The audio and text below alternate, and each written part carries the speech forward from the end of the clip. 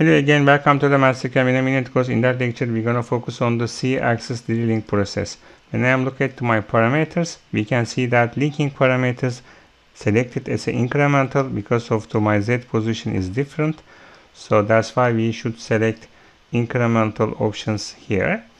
And then when we turn to actually rotary axis, rotary diameter 70 millimeter.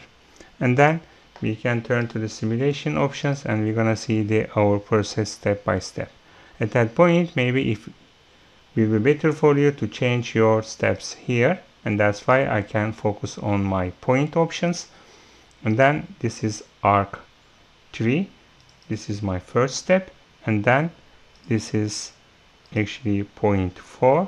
This is my second step, and then arc 1, and then point 5 and arc 2 and point 6, and then we can recalculate it, and then we can use the backload simulation again. Okay, as you can see that's better.